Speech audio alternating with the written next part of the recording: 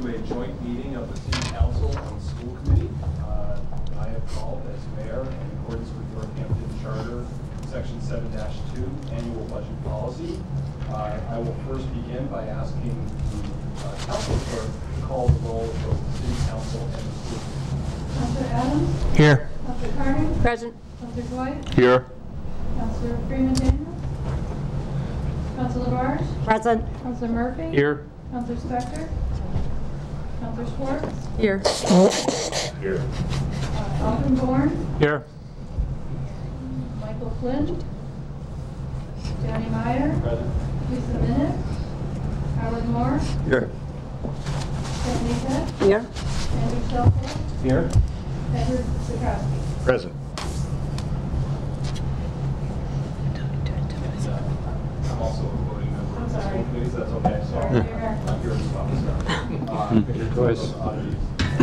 So I also wanted to acknowledge that as part of this meeting, the superintendent of schools is here, Brian Salter, as well as Mark McLaughlin, who's the school business manager, and Susan Wright, who is the city's finance director, is here as well. And obviously, want to thank Mary Madura, clerk to the city council, for taking notes this evening. I also want to acknowledge a couple of other elected officials who are here. John Cotton, who's one of my colleagues on the Smith Vocational and Agricultural High School Board of Trustees. He's also the chair of the board. And Bonnie Burnham is here, who's with the Forbes Library Trustees Board. So I want to thank you both for being here as well. So the purpose of tonight's meeting, again, the one item on the agenda is that I am required now, as part of the charter, to review the financial condition of the city, revenue and expenditure forecasts, and other relevant information in order to develop a coordinated budget. So this is really kind of a kickoff to the budget season, where I'm attempting to kind of set the stage with some projections about the upcoming year. So if you want to go to the next slide. So the things I want to really cover tonight are some of the key accomplishments in FY 2013. I want to spend some time focusing on our reserve position and why it's important. I want to look at how we compare with other communities. And then I want to dive into both the revenue trends and the expense trends, and then what all this means for FY 2014. Go to the next slide. So in FY 2013, we tried to do several different things. We obviously tried to both increase appropriations for several of the key accounts that have been historically underfunded, again, so that we would not have to be reliant on free cash to make transfers into those line items during the budget year. We also worked very hard to try to have our free cash certification come in at a very healthy number. That number was 2.8 million this year. We then took and appropriated about 900,000 of that to capital projects, and we placed about 500,000 of that into the capital stabilization fund to help build up our reserves. I've also implemented very tight controls on spending. I've been reviewing all spending in my departments over $250. And in June, I'm planning to present an order to try to appropriate unspent free cash in FY 13 into the stabilization fund. So the theme, at least in what we were trying to do in the FY 13 budget, was obviously to try to continue to provide the quality services, try to make sure that we can maintain the personnel that we need to be able to deliver those services, but also really looking at trying to be less reliant on one-time monies when we build our budgets, relying on reserve funds to be able to do that, and really focusing on our reserves. So reserve position and why this is important. We just completed a bond rating call with Moody's Investor Services. We are rated by two different bond rating services, Moody's and Standard & Poor's. And what this involves is basically a conference call. I'm on the call, Susan's there, usually our treasurer's there, our auditor's there, and it's sort of, they go through all of our finances. They look at all of our balance sheets, they look at our reserve position, they look at our borrowing. They basically take a whole look at what we've been doing financially, and then they give us a rating, and that rating is used as part of the bonding that we need to do to go out to borrow. So if you want to go to the next slide. One of the things, well, first of all, I'm very happy to announce that after that rating call a couple of weeks ago, Moody's did allow us to maintain our current rating. but there were some cautionary notes in there. And again, I'll start with the first one. Going forward, review of the city's credit strength will heavily weigh its progress toward improving and maintaining balanced operations and replenishing reserves to levels equivalent to similarly rated communities. What could make the rating go down? A decline in reserves or liquidity position during fiscal year 2013 and failure to grow reserves consistent. And our financial advisor at First Southwest, again, same story, looking at where we are in terms of our unassigned fund balance at the end of 2012, which is about 5.2% of our budget. She pointed out that most communities that have the similar bond rating that we have are somewhere in the range of 10% in terms of what they're showing in their unassigned fund balance. You can go to the next slide. So this is the Moody's on the left and Standard & Poor's on the right. You'll see that we are at AA2 with Moody's. We just retained that rate, and we're an A+ with Standard & Poor's. Just by way of comparison, I asked our bond rating agency that when we borrowed money recently for the police station, what would have been the impact had we been downgraded to AA3? And she ran the numbers in terms of, and the debt curves and all the other things, and she estimated it would be close to, we would have paid close to $500,000 more in interest because that rating translates into the type of interest rates that we're able to secure. So the bond rating and the reserve position is very important. Go ahead. So this is a look at, over the last 10 years, what our reserve position has been. And our reserves are made up of our free cash, that's in green, the general fund stabilization fund, and then the capital stabilization fund.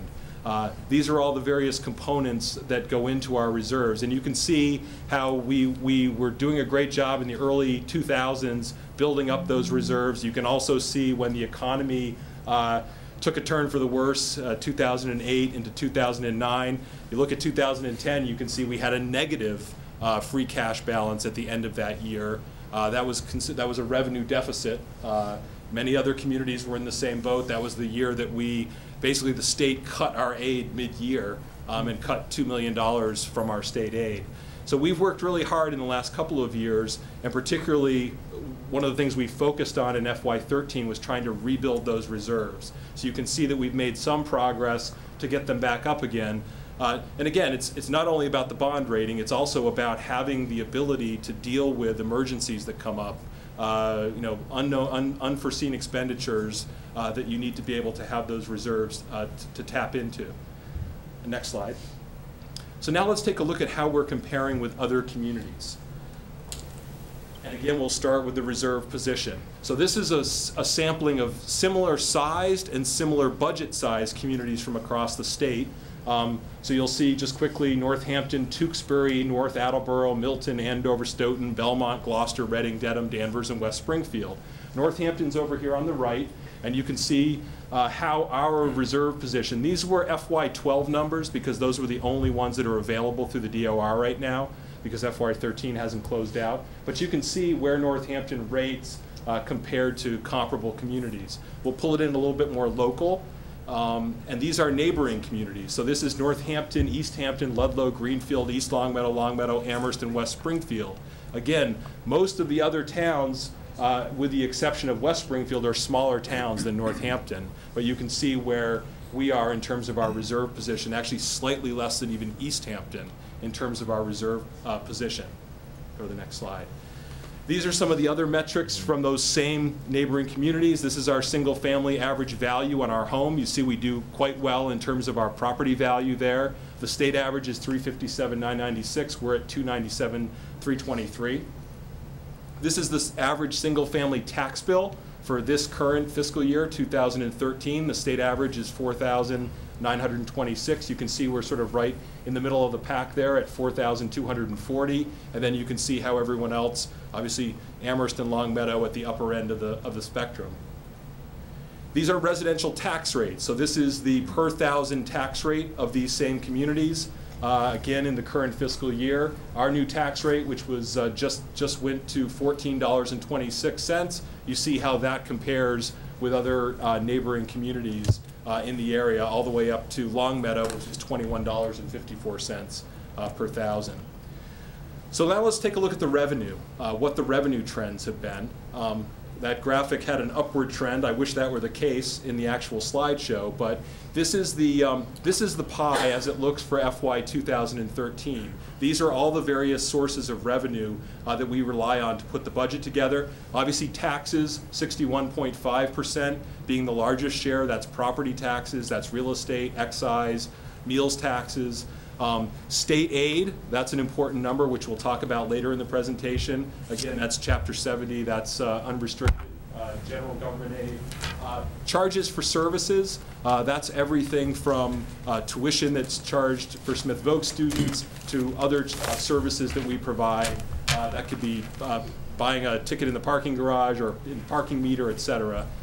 If you go to the next slide, you'll kind of see it broken out into those various parts with some of the component pieces underneath it. Again, you see the various breakdowns, and we'll go through some of those revenue sources and take a look at how the trends have been over time.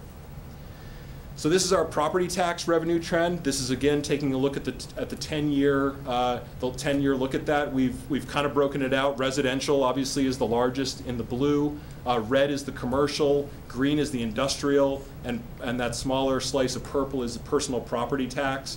You can sort of see it's followed a fairly steady trend. That's obviously a result of Proposition 2.5. You know, where we're able to raise it 2.5%, add in new growth, and calculate forward from there. 2010, there was a slight uptick. That was the $2 million general override that the voters adopted. That allowed us to move up and give us a little bit more room in terms of our overall levy. This is new growth. New growth is that number that after you calculate the Proposition 2.5 increase, you're allowed to then add new growth. That's any new buildings, any new housing. And so you can sort of see how new growth has gone over time. Again, looking at 2009, 2010, when there was a slump. We had a really good year in 2012. That was largely Cole Morgan's new facility coming onto the tax rolls, as well as some new housing. We went down slightly in 2013. We are projecting an increase for next year of we're projecting about 600,000 in new growth. Again, I think largely attributable to all the development that's happening on King Street as well as at Village Hill. So that's a positive sign, because again, that's one of the other ways that we're allowed to grow that levy. This is uncollected taxes. Again, this has never been a major problem, I think, for Northampton. Our collector's office, working with our treasurer's office, has been very diligent in terms of making sure that these numbers stay low, and so not any real surprises there. Motor vehicle excise, not a large amount of revenue, but again, it's just useful to see sort of the cyclical nature of how that revenue source, like many of our revenue sources, can sort of depend on years that people are buying new cars or people are holding on to their cars longer. Go to the next slide. This is a newer revenue for us. You've got the hotel, motel, and meals taxes. The hotel motel tax existed back to 2003. When we got to 2010, the state passed a local option that we could add additional, we could add to both the hotel motel as well as add a meals tax on top of our sales tax, which we availed ourselves of. And you can see that those have helped us increase revenue and have remained fairly steady. The 2013 number, there's an asterisk because we still, that's a projection, and it's that we suspect it's going to finish at or slightly above where we were in 2012. So that's been a fairly strong source of revenue, which I think is important because it also speaks to the fact that that our downtown has remained fairly healthy, our restaurant and our hotel industry. And I also note that we have one hotel that's going to be going into construction, a new hotel going into construction next year, which will both add to the tax base as well as increase these hotel motel taxes. So the next slide is probably one of the most important slides that we'll talk about tonight. This is our net state aid, and again, taking a look from 2002 to 2013. And you can sort of see the kind of the roller coaster ride that we've been on. Again, at a high of about 13.5 million back in 2002, and then the sharp decline, and then we made it back up to about 12.1 million in FY 2008, and then you can see sort of the steady decline ever since in terms of state aid. Again, that's education, that's also just general aid on the city side. So taking that 2008 number, which is when we started the latest slide, this shows you kind of the decline since 2008. If the state had just level funded us at the 2008 level over these last 5 years, that would have been $10.3 million in additional revenue that the city would have realized if they had just level funded us during those years. So I just want to I know I'm sort of becoming a broken record, but I just want to emphasize how important these revenue sources and the loss of revenue sources have been in terms of affecting our ability to build a balanced budget and maintain services. This is state aid. This is Chapter 70 education aid. The blue is the Chapter 70 that comes to us for the Northampton Public Schools. The green is for Smith Vocational. Again, very static. Hasn't been a lot of increases. This has been one of the like local aid where you could see a slight decline in 2008, but then it's been fairly flat over those times, while at the same time the costs of providing that education has continued to increase upward. This is the unrestricted general government aid. This is the local aid that comes to the city side of the budget. It used to be broken out into lottery and additional assistance, the blue and red. Then it all got folded into one category, which was called unrestricted general government aid. And interestingly, they folded it all together, and it's actually less. It turned out to be less in FY 2010. So again, you can see how that's been fairly level, flat, going down over the last several years. This is charges for services. This is actually two of our cost centers, our parking fund, and as well as the ambulance service. And this is illustrated to show you how we've over time been shifting more and more of those parking revenues and those ambulance revenues over to the general budget to help us balance the budget. So in the case of the parking meter receipts, we've been more and more using that to supplement police officers, hiring police officers who patrol downtown, paying for police vehicles, paying for all of the maintenance and staff in the parking maintenance division, the PEOs, all of that. On the ambulance side, we've used that ambulance revenue to pay for buying new ambulances, for paying for EMT salaries and stipends, and again, capital expenditures on the ambulance side. So it's been a revenue source, but increasingly we've had to use more and more of it to be able to pay for general services. These are the inter-fund operating transfers, or the indirect charges. These are from our three enterprise funds. Sewer is red, water is blue, solid waste is yellow. So the enterprise funds are separate standalone budgets that perform those tasks, but they do pay back to the general fund a certain amount of money each year to cover the expenses that we provide, the services that we provide to those funds. So for example, the collector's office sends out all the bills, does all the billing, does all of the collections for the water and sewer. So there's a charge back to that. Our finance department, our auditing department, legal, all of those things incur charges back. So you can sort of see how that has changed and evolved over time. Obviously the biggest change is that yellow one, which is the solid waste, and you can see as we've now made the decision to close the landfill, those indirect charges back to the city have now gone down, and in FY 2014 they'll be gone. Again, you can see sort of the shift between water and sewer. But these are important, has been an important revenue source for us on the general side, as well as obviously paying for providing those important infrastructure for the city. These are just parking tickets and RMV fines. Again, another revenue source. The parking tickets obviously are self-explanatory. The RMV fines are any other tickets that get issued in Northampton. You know, not any discernible trends here. There was a slight downturn, sort of following the same downturn in other revenues. It has gone up a little bit, but again, this is one of the other revenue sources that we rely on to be able to provide the services in the general fund.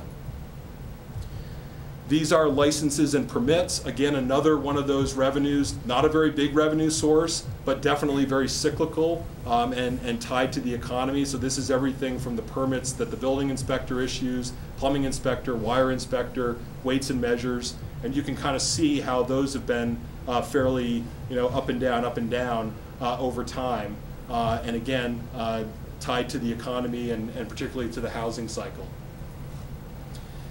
Investment income. Again, this is the you know, our the funds that we have in bank accounts to run the city. This is the investment income that we earn on that. I'm sure this doesn't look much different than your savings or CD statements that you have at home. You can see in 2006, 2007, you know, the numbers that we were earning in those years. You know, upwards of $600,000 a year. Now in 2013, about $123,000. So that's a drop again of revenue just in investment income in the bank. These are some federal revenues. We don't get a lot of federal aid, but this is Medicaid, Medicare, and CDBG indirects. Again, not a lot that we get from the federal government anymore, but you can again see the same kind of downward trend over the last several years. So now we'll just move over to the expense side of the budget. These are the expense trends, and we'll go ahead and start with that same pie chart that I showed you before. This is basically how we spend our money, and it's broken down into the various categories. We show here education as the largest at 38%. Employee benefits, that's healthcare, insurance, retirement, at 20%. And then we move over into public safety, debt service, general government. One of the things about this chart, obviously education is the largest expenditure, but then you also have to factor in that a portion of other parts of the budget also go toward education. So employee benefits, the debt service, as well as those charges, state assessment charges that we'll talk about, which are for charter school and for school choice. And this is actually a chart that kind of depicts that. So if you factor in the debt service on school projects, if you factor in the employee benefits that the city pays on school employees like healthcare, if you factor in the state assessments for charter and for school choice, then it actually brings that number up to 58% of the budget is devoted to education in the city. And then you can sort of see how the others play out when we shift it that way. This is again that same overview of the various parts of the budget. You know, obviously Public Works is our DPW. You know, Culture and Recreation, which is 2%, includes the libraries, it includes the rec department, it includes First Night and the Arts Council. Human Services is the Board of Health, the Vets, and the Council on Aging, and you can kind of see the various different services that we provide under each one of those budget categories. This is an interesting chart. We looked at the 10-year average percentage increases over that 10-year span, 2004 to 2013, and these were kind of the top three areas that went up the most over that 10-year period. Now, I know the Human Services one sort of stands out, that 12.81%, but that's largely the veterans benefits. We've seen that spike in veterans benefits over the last 10 years. The city provides veterans benefits to any eligible veterans in the city. The state reimburses us at 75%, but we don't get it to the next fiscal year, so we have to budget for that for those benefits every year. So that's been a major area. State assessments, which we'll look at a chart for later, I think the big rise there has been charter school tuition and the school choice sending tuitions, and then employee benefits, which again is healthcare, retirement, etc. So those have been sort of the three largest increases in spending that have happened over those several years. And I would say, just to point out, that you know at least two of them, and you could make an argument one way or the other for the three, are largely beyond our control. They're not things that we have an ability to control. Obviously, we want to provide as much veterans benefits as we can for the veterans in our city. The other one, the charter and school choice, obviously, that's a number we look at, and we obviously try to work on school choice and trying to attract and keep kids in our district. And obviously the healthcare one, larger forces at work in the healthcare economy, but we've also tried to take steps to minimize that as well. So this is the education appropriation. So this is just stripping away all the, the choice, the charter, the debt, all of the other parts that go into education funding, and just purely looking at the education appropriation from the general fund. Blue for school department, green for Smith Folk. Again, fairly level, not very major increases over time, which again reflects the general overall stress in the city budget that you see across all departments. This is employee benefits. This is our retirement assessment. The city each year receives an assessment for what it needs to pay into the retirement system to keep that system solvent for our retired employees, and each year that's been growing. So that's another one of those ones that we'll look at, and there'll be an increase this year as well. This is health insurance expenditures for the city. This is again taking that 10-year view at what we're paying to provide health insurance for our employees. You can see back in FY 2003 we were down just under $6 million, and then you can sort of follow the rise over to FY 2013 where we are now paying $10,400,000 for those benefits. Again, that's a major change, and it's one of the big cost drivers in our budget. It's also one of the reasons why I asked the City Council last November to give me and the city the authority under the new health insurance reform law to be able to make plan design changes outside of collective bargaining through a new process that the state has developed. And the City Council did vote to give me that authority, and that's going to be one of the things we're going to be looking at to try to see if there are ways that we can find savings in health insurance, because again, it's one of our biggest budget drivers. This is showing police and fire, our public safety expenditures. You can kind of see how blue is the police, red is fire. That's fairly intuitive, I hope. And you can sort of see how those have changed over time. You can see how fire has kind of sort of caught up with police, largely because of the ambulance and moving to a full-time EMS service. So you can see how public safety, although in the last 3 years, obviously that's been flat, we've had to level fund essentially those three budget areas, or those 3 budget years. This is debt. So this is basically our debt service, what we're paying to service the debt that we've borrowed to pay for all the various projects that we have. The little teeny tiny ones, capital leases, that's for small things where we may buy equipment on a 5-year lease. The long-term, let's see, the temporary bonds, principal and pay down, those we do short-term borrowings from time to time until we build up enough that we want to do a full long-term borrowing. So that reflects that in the green. The red is the interest on our long-term bonds, and then the dark is the long-term bond principal. Again, you can sort of see how that has changed over time. We've actually made more investments in recent years in our capital infrastructure, trying to renew our fleet of trucks and vehicles, and as well as working on major capital projects like the senior center, the police station, our school building projects, etc. So this is a look at future projected debt. So that's starting at 2013, and looking at projections for how that debt's going to play out over the next 10 years with the projects that are in the pipeline, as well as ones that we've that have been put in the pipeline in the past. For example, the DPW facility, which was put in the pipeline by the previous administration, there's an $8.5 million projection there that was put in the budget was projected to be bonded in 2016.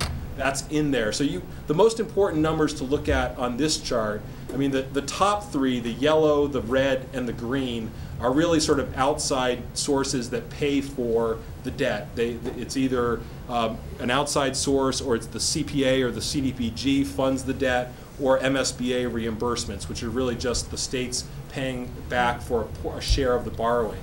The one that are important to the general fund budget, well, the blue is the debt excluded debt, so those are the ones where we've done debt exclusion overrides. But probably the most important one is the purple. That's what we have to come up with from the general fund budget to pay for the debt service on that particular year. So again, you can see how that's a number that, as we try to make investments in our infrastructure, in our buildings, we have to borrow, and we have to be able to service that debt. So, every time that we incur another $100,000 or $200,000 in debt service, that's less that we have available in the general budget to put towards other services. But again, it's sort of a pay now or pay later. We can only defer maintenance on buildings. We can only defer buying vehicles for so long, and then it becomes more costly if we don't make those investments. So this is, again, the state assessments that I talked about. This is school choice and charter school. It's important to note that the way these function, they're not part of the school budget. They actually come out of the general fund budget. So the state takes them out of the general fund budget. They're not deducted from school aid or from the school budget. So you can see, again, the climb. Blue is charter school sending tuition, the money that we send out to other schools when a Northampton student goes to a charter school, and then the red is school choice, when someone choices in to another district in Northampton.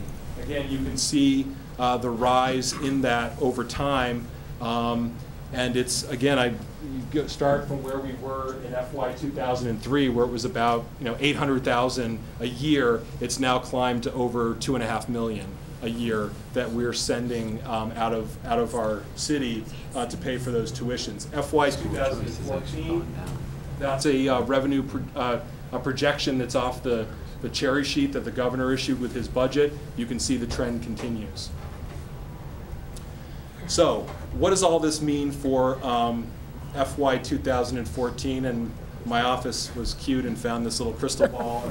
It's not me in the suit, but I thought that was fun. So what does all this mean when we take a look at where we've come in the FY 2014 budget, what our revenues are looking like, what our expenditures are looking like? So we'll take a quick look through that. So this is these are the estimated revenue changes that we're fairly confident we know we have to deal with in FY 2014. These are revenues that we think we'll be able to get in the upcoming fiscal year. Obviously, the Prop 2.5 increase is fairly set. That's the 1.094 million. New growth that I mentioned before, 600,000, and then you kind of go down through the other various revenue sources that we're fairly certain we can count on. The one that I have to put a big asterisk on is under state aid.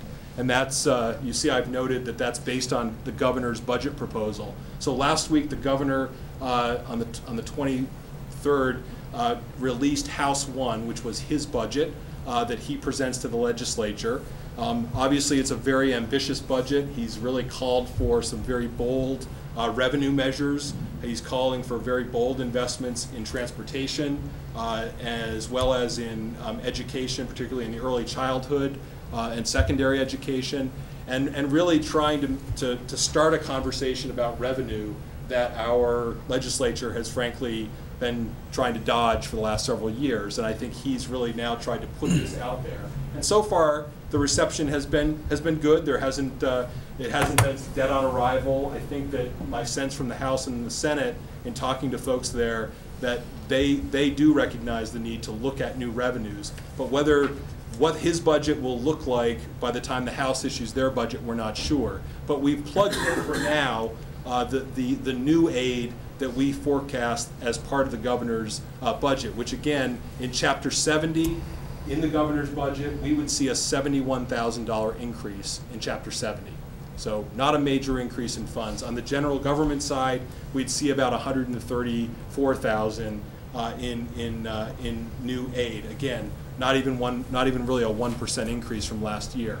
So we've tried to build all that in, and so our estimated new revenue is 1.395912, or 1.4 million. So that's what we expect. We will be able to grow in new revenue above what we had in FY13. So that's the revenue side. We'll go to the expense side. And again, these are known expense changes that we know, in most cases, we know we have to incorporate into the budget. So that retirement assessment that I talked about, where we have to make a contribution to the retirement fund, that's going up 240,000. So we know we have to increase that. There's several things, the overlay exemptions and overlay deficits. Those are required. The assessors have to build those into their offices when they're doing the tax program, because they have to have them available by law to be able to cover exemptions that people may file for in a given fiscal year. Again, you see that charter school sending tuition number, that's going up 295,435, again on the general side. You can go down the line and see where we've tried to build in increases for workers' comp. We've tried to build in modest investments in those reserve funds I talked about. Our debt service, which actually is going down slightly. Our debt excluded debt actually goes down each year. So we're actually seeing a little bit of a decrease in that category. We've got a legal settlement with the firefighters. That's a $45,000 charge that is pending at this point. And then we've got all the collective bargaining agreements that we reached in FY13 on the city side that we used tailings from the FY12 budget to pay for. We know we have to incorporate those into next year's budget. And then on the health insurance side, I'm putting in a projection here of 10% on the increase. And that's sort of a marker at this point. Frankly, I'm concerned that it could be higher than that, and we can talk about that in the next slide. Last year, we started with about a 12 or 12.8% quote on our insurance. That did come down to about 8% by the end of it. But when we met with our insurance, we have a consultant that we use that helps us in this health insurance market. They look at our utilization rates. They look at how much insurance our employees utilize. And so the benchmark usually in the insurance industry is about 80 to 85%, 85 to 90%. And in fact, you may know the new state law says that if your insurance company doesn't spend or spends less than the 85%, you get a rebate check. And so some people have been getting checks, rebate checks. But really where we are in terms of our utilization is in the 97 to 98% in terms of employee utilization. So we know that the insurance company, by keeping our rates down, have been sort of taking a loss in their administrative overhead and other profit centers in order to allow us to stay where we are. So we know that that's going to come up again. We're still waiting. The rate quotes have not yet come in from the various providers. And the other factor that we're waiting for is the GIC. The GIC rates have not yet been set. And again, that's something under this new healthcare reform that we've now have the authority to work under. The GIC becomes a benchmark for the conversations that you have about health insurance. So we really need that number as well. So that's going to be the one that we're going to be working on in the next several weeks with our consultant, and ultimately meeting with our employees about to see if we can either keep that, arrive at a lower number than that 10% increase, and hopefully keep those costs under control. But for now, we're using that 10%. So 1.95 million, again, are the known expense changes. So again, turn to the next slide, and you can see what we're estimating for revenue, what we know are some of our expenses at this point. Currently, that shows a gap of $560,000. Again, this is very preliminary because we still have a lot of unknowns. There's that health insurance number that could exceed 10%. The other thing that we have to factor in is that all of our bargaining units, both on the school side and the city side, will have open contracts in FY14. So there are increases there that have to be factored in, steps and COLA increases, and any other expenditures that may be warranted because of a collective bargaining agreement. We also have some grants that are expiring, which we're still waiting to find out about in terms of what those may have impact on. We're also in the Joint Labor Management Committee, the JLMC, with the firefighters union. The firefighters have not had a contract for 3 years, so we're now in a formal state process. So and that process is going on, and we're not sure what the decision will be, but we have to be able to fund that decision. And then the final one is departmental budget needs. We're going to be obviously meeting with all of our departments, obviously the school department and all of our city departments, to look at what their individual budget needs are, and there may be unique needs in each department that may also warrant additional expenditures. But for now, that's sort of the working gap that we have. So what are the next steps? So again, in February, I'm going to begin meeting with all of the departments. We'll be sending out budget worksheets to them, and we'll be sitting down with them to really go through obviously their 13 budgets with an eye towards building their budgets for 14. In March, I'm going to be again doing a series of the town hall budget meetings around the city. I've already plugged in, I think 5 of them here, 1, 2, 3, 4, 5 of them, and we'll be putting out that schedule again to get out into the community to talk about some of these issues and try to get feedback from the community as I try to put together my budget. Under the new charter, there's sort of a different chronology now, so April 17th, 2013, we're hoping that the 2 school budgets, the Northampton Public Schools and the Smith School, will have adopted their budgets so that they can be submitted to the mayor. And then I am required by charter to submit my budget to the city council, and the date that we've identified for that is May 16th, 2013.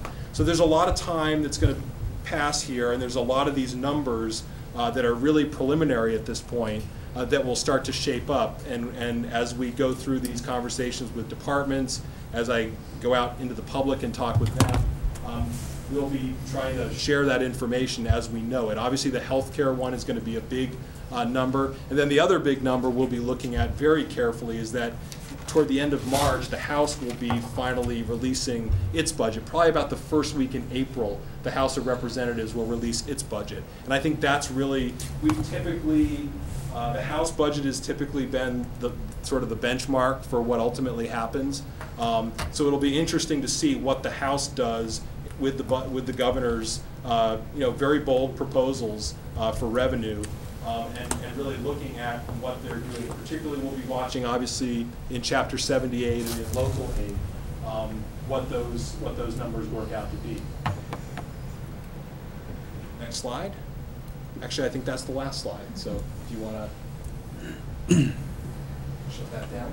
So that concludes my sort of overall presentation. Again, what I've tried to do is go through what we've done in FY 2013, tried to talk about that issue of our reserve position and why it's so important. And again, the difficulty of the reserve position is you've got the general budget here, and you're trying to make decisions about what you want to fund in the here and now, but you have to also have discipline to try to make sure you're keeping some amount of savings in your savings account, and again, it has greater impacts than just on your local budget, because then when you go out to borrow, your bond rating can be affected by that. And again, I hearken back to that to the bond report. We will be issuing a copy of that latest bond rating, and again, the concern is they were, I think, likely we might have been downgraded this time, but I think they were impressed with the work that we had done very aggressively in the FY 2013 budget to really build up our reserves, as well as I think they were very impressed with our strong values in Northampton, the valuations of our property, and all the economic development that's going on, particularly in the King Street and Village Hill area. So those are some of the major issues, and then I guess I would open up the floor for any questions or discussion. This meeting is sort of intended to kind of launch the formal budget process and sort of set the stage for that. So any comments or questions that people have? Mr. Bourne. Do you have any idea why our health insurance utilization rates are so high? And is that anything we can? I think it's a combination of, frankly, I think we've been very creative and worked very hard and worked with our employees to try to keep, to try to tinker with things like co-pays and tinker with trying to make sure people utilize generics. And frankly, also our provider has really wanted to keep us as a client, Health New England, and I appreciate that. And so they've, in some cases, I think, given us rates that probably are discounted. And so I think the result is you see that we're utilizing a lot more because probably we should be paying a lot more based on the size of our city. We do dig down and drill down into the numbers, and they take a look. We walk through with our consultant. They look at claims. They look at drug utilization. They look at some of our folks who have really serious illnesses. There's not really any one factor. Again, I just think that it's a fact of, the fact that we've kept those rates suppressed in some sense, and now I think we're kind of butting up against that in the last couple of years. I see. Okay. So. Councilor. Yes, Mayor. How many other cities are right now connected with GIC? Do you know? I wish I had that chart with me. There are several cities around. Well, for example, in our local area, Pittsfield, Springfield are in the GIC. Obviously, UMass is in the GIC because they're in the state. A lot of eastern Massachusetts communities are in the GIC, and so it is something that we'll look at. But more importantly, this is the Group Insurance Commission. This is the state's health care plan. They go out every year and purchase health care for their employees, and it's basically a cafeteria plan. You get to choose from several different, and in fact, Health New England is one of them, same provider that we use. And they negotiate the rates with all these insurance providers. And so they kind of use the economy of scale of all their employees in the state to be able to negotiate better rates. So that is something that we'll look at, but more importantly, we'll be looking at what the GIC rates are, because those now become the benchmark that we can use in this new process. If we can show that we can offer a plan that is comparable or better to the GIC and can generate savings, we're allowed greater latitude in terms of moving into that plan. That's kind of how the new health reform law works. There's a process that we go through. There's an employee committee that we meet with to talk about those changes. But if we can meet certain benchmarks and we can show certain savings and share some of the savings with employees in the first year, then we're allowed to move into it. So that's something we're going to be taking a really close look at. It was an interesting year because this was the year that the GIC went out to bid on all of its plans. It doesn't do that every year. It does it like every 3 years. And then they have a meeting coming up at the end of February. Well, in February, we hope to actually set the rates for the year. So that's when you'll see what the rates will be. We've actually missed the deadline to go into it. That's the other oddity about the GIC, is that you have to notify them by December 1st to move into it. This year we would have been flying triple blind because A, we don't know what the rates are, B, we don't even know who the providers are, and we don't even know what our plan is going to come in at. So it wasn't really prudent to look at it or think about even moving into it, but we are going to take a look at those numbers very carefully over the next couple of months and see if we can come up with some savings. Thank you. And 10 cities, 26 towns, 8 school districts, and 4 charters. Yeah, a number of my colleagues in the eastern part of the state, Salem is one that I know moved into it recently. So it's been more of an eastern mass. I mean, I think we've done a really good job of containing costs. And eastern plans and eastern hospitals have tended to be way more expensive. But again, as we start to feel the pressure, it's something we have to take a look at. Yeah. Thank you. Mr. Counselor? Yeah, I just wanted to thank you for the presentation, and it's like almost like a broken record. It seems to be year after year after year. Any increase in the levy that we have or new growth is always consumed by health insurance and retirement. It's almost to the penny. So when everything else that comes in above is a bigger dent. It's a bigger hole. So I think that's important, because I know that, and again, I've worked very hard, and I know the superintendent has on the school side, really looking at spending, trying to look at how we can build in efficiencies, how we can try to, in some cases, merge departments. But at the end of the day, one of the biggest problems we have is not the spending, it's the revenue. And you can see that graphic we showed where over the last 5 years, we've lost $10 million. You know, if we had just been level funded, that's revenue that we could have had to pay for those health insurance increases, to pay for those charter school assessments, to pay for, you know, adding services that we needed to add. So I keep stressing it's a revenue. It really is a revenue issue, and I, you know, obviously look to Beacon Hill because that's where we've seen the largest drop off in terms of our budget.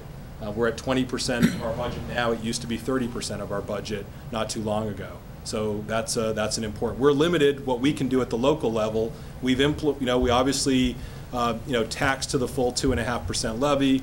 We've done an override. We've adopted the full meals tax. We've adopted the full hotel motel tax. We've adopted the CPA to try to help. You know, I think Northampton has really availed itself of everything we can do at the local level. And now I think we're seeing we need to be hopeful that the leadership in Boston will take steps to try to increase revenue for the state, but also for cities and towns. The superintendent, and then Mr. Moore. First, I want to say thank you for this presentation tonight, and I want to compliment both you and Susan Wright for putting together this presentation. It's my second time through it, and I have to say, just one of the finest presentations of any place that I've worked. Detailed, comprehensive, and yet you explain it in a way that's very easy to understand and to follow how we get to where we get to. So thank you very much for the time that you both have put into this.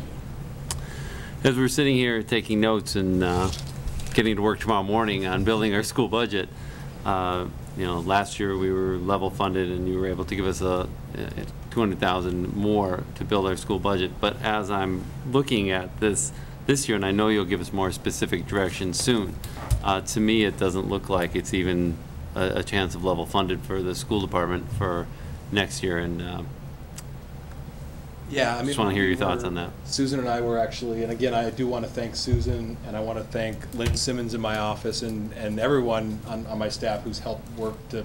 It's been a scramble even up to the last hour or so to finalize this presentation, and we have been talking about that. I think, I think you're right. I think level funding is, maybe optimistic at this point.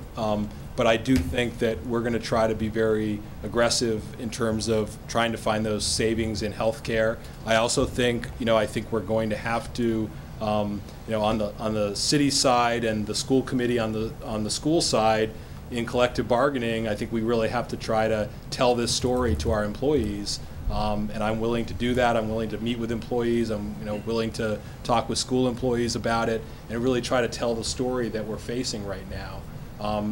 In terms of those negotiations, because those are still those are some of the biggest unknowns in terms of what will impact that gap. So yes, I think that's an accurate appraisal. I think we probably will start though with building a level funded budget to see what that looks like, and then we may have to then build in contingencies, maybe on a larger basis for things like the collective bargaining agreements that we can try to cover as we go forward. We'll see. But I think you're right. We haven't released the budget sheets yet. We'll be doing that next week. We're going to be talking about it some more. But I think that's again, I think we're looking at once again trying to provide the same level of services without the commensurate increase in funding to do that. Thank you. Yeah. Mr. Moore.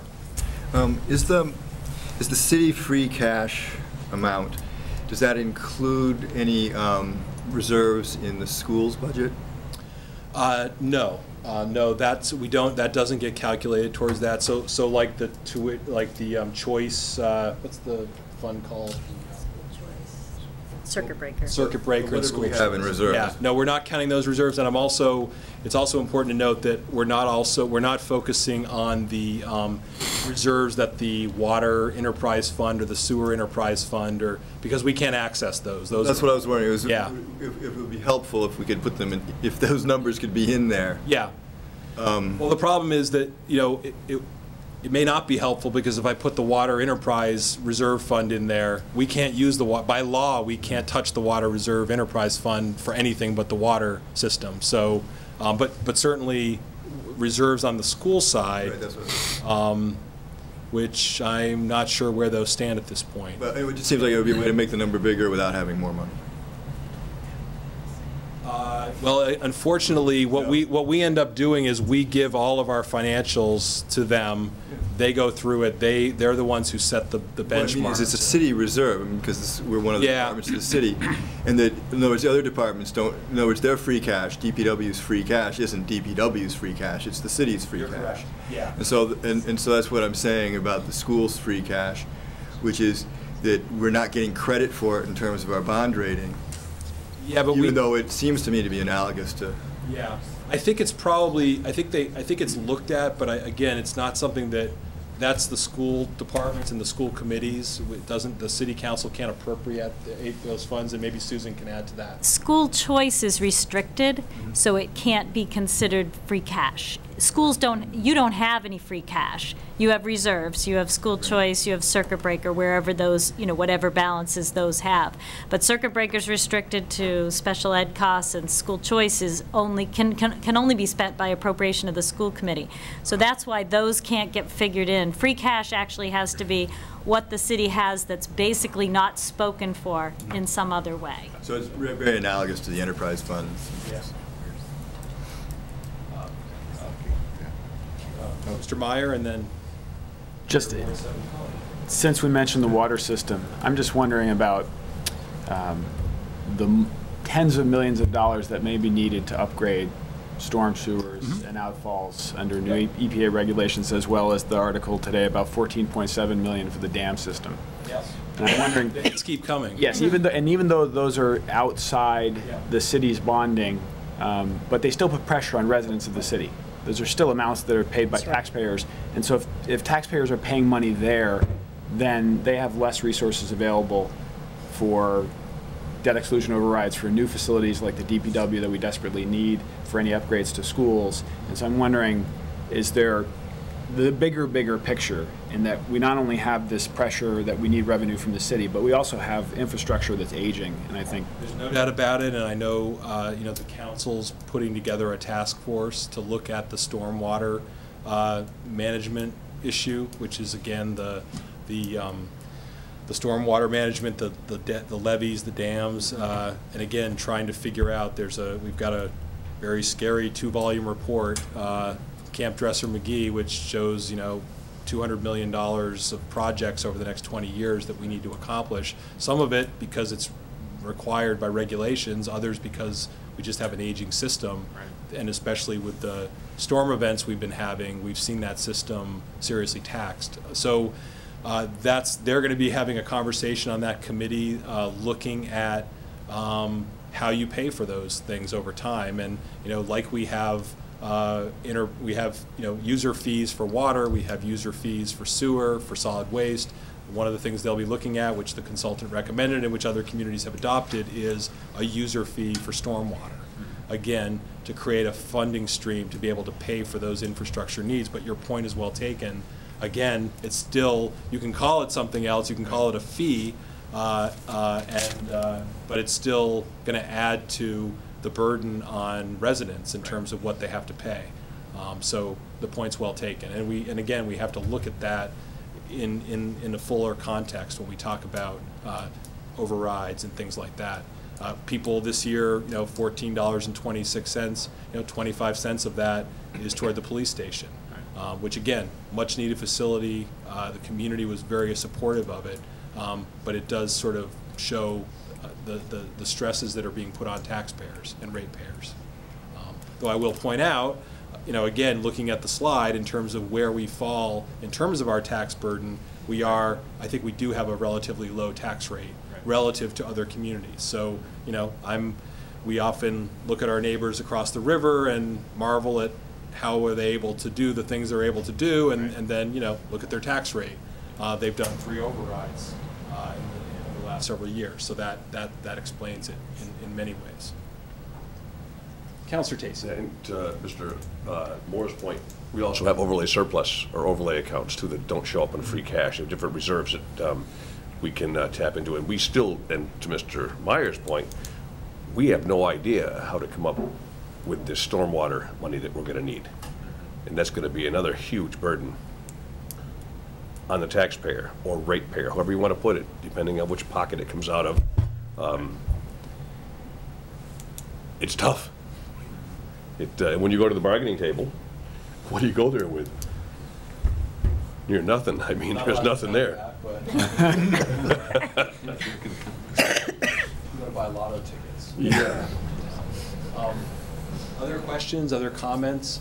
Again, we'll be kind of now moving into this process. The school committee will have its time frame for the budget. The city council, once I submit my budget under the charter, there's now new rules about having public hearings, and the goal of obviously is to get a balanced budget by June 30th. And we'll do our best to do that, again, trying to maintain the quality services that we provide, and trying to continue to provide the best education we can provide. And I'll be working with the school committee, working with the city council to try to achieve that goal. No questions, a couple of comments.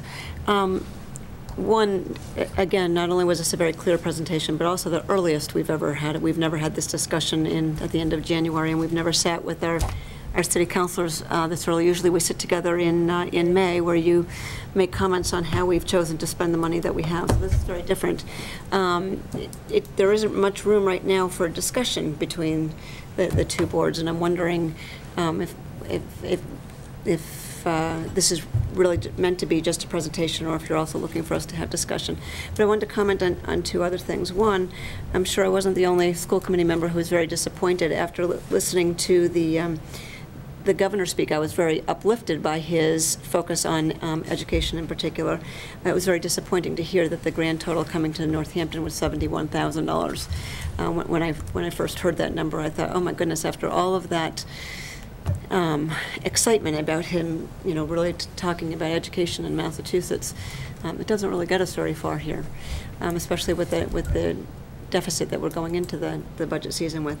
But the other thing that I want to comment on, you know, you made a comment about how we have to tell this story to all the unions that we're negotiating with, and Councilor Tacey is asking, you know, what do we go to the tables with? This isn't the first time the members of the unions are hearing this sad story, and I just want to say this is such a difficult story to have to keep telling the same people who are working so hard for us. I'm not saying anything that you all don't know, but it's one thing to say we need to tell the story and they need to hear this. It's another thing to be on the other side of that, you know, to be at the table and to hear that, and to continue working and be motivated and to do the good job that they're all doing. So I just wanted to comment on that, because it's, you know, it's just year after year of not being able to provide for them, provide for our students, provide for our district in the way that we would like to. It's one thing for the superintendent to come and tell us, you know, how we can improve our district, and to, what was the plan, what did we call it, the plan that you came up with, the ideal? Yeah, educationally sound. Educationally sound budget.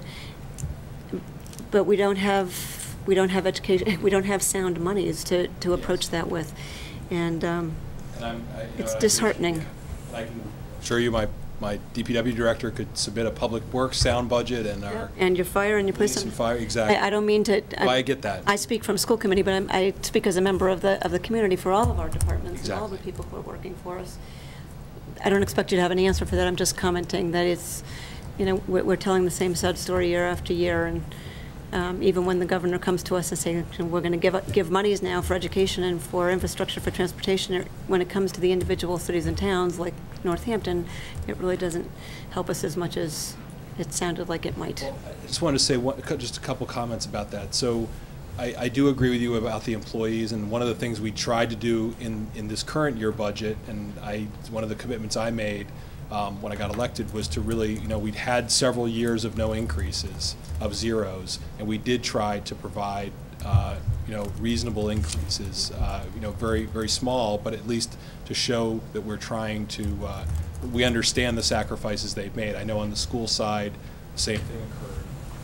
And so, again, all we can do is sort of show people the picture that we're working with. And we didn't have the slide in this one, but when you look at breaking down the percentages of where all these dollars goes, I mean, about 80% of it goes to people. It goes to the salaries and the benefits, and they're the largest component of our budget that we spend our money on. And so naturally, when you have pressures, that's who it's going to affect the most. And we have outside agencies that are constantly trying to lure away good people with higher pay, neighboring states. I was just looking at a newscast in some police department in New Braintree that was offering huge bonuses, trying to attract people. It's a very competitive environment. I happen to think that Northampton is a great city to work for. We have a great school system to work in, but your point is well taken. On the Chapter 70 thing, we're still trying to unpack the formula a little bit, but they're trying to do some additional things in addition to just giving normal Chapter 70. There were some issues, sort of equity issues in funding that they were trying to address as well in the budget. So they've actually put more money into Chapter 70, but it's going to communities that need to really catch up in terms of where they are in what they're spending. And there's some interesting stuff I'll share with the school committee about that. Some slideshows that kind of depict how those formula budgets have played out. And in fact, in some cases, they're raising the amount that school districts are now required to spend on education without giving them commensurate amount of aid.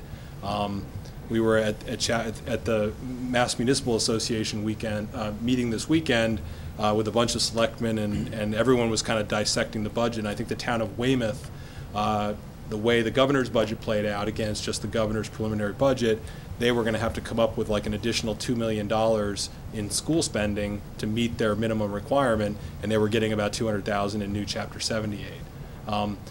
So, a lot of it comes back to those formulas, but those formulas go back to 1993 and the ruling that, Massachusetts needed to provide, a level playing field in terms of education funding. So we're still bound by those formulas that were set back in 1993, which don't always provide a modern snapshot of what it costs to provide an education. So that's a whole separate lobbying piece that we always talk about. But it's very difficult to change those formulas because anytime you change it, it may help one town, but it's going to affect another town. So, the council president. Another way of looking at this, and maybe this is more optimistic, putting a better spin on it, but the governor's allocation to us is a reflection of how well we're doing, which is, you're rewarded by behaving well. That we're not, and the communities that are failing are the ones that are obviously in greater need, would be one way of looking at it. It's clearly not a meritocracy. We're not granted based on our abilities, but the fact is that Northampton's diminishing returns from the state are a reflection of the fact that Northampton is actually a successful community in a successful school system and a well-managed city in the eyes of apparently any number of agencies that look at it. So that's the rosy way of looking at it. Of course, it manifests as less and less money, which is the harder thing. But clearly, I think what it reflects is that we are dealing with the hard challenges as they're presented as a rational, functioning community. And the communities that aren't able to function and deal with these things rationally are the ones that need the greater amount of help, I would assume, the governor's perspective. So we're doing a very good job. We have been challenged like this, as Councilor Tacey said, this is a broken record. The point of fact is we've been challenged like this for decades. And as such, and I think we've met that challenge every time to our credit very well.